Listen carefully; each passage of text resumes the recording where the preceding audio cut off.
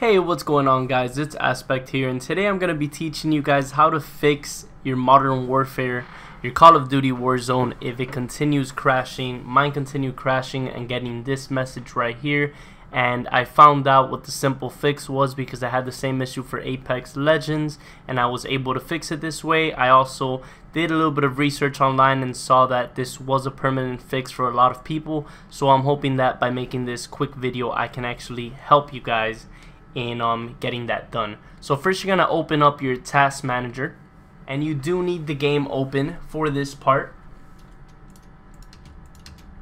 You're gonna want to right click on it and you're gonna want to click go to details.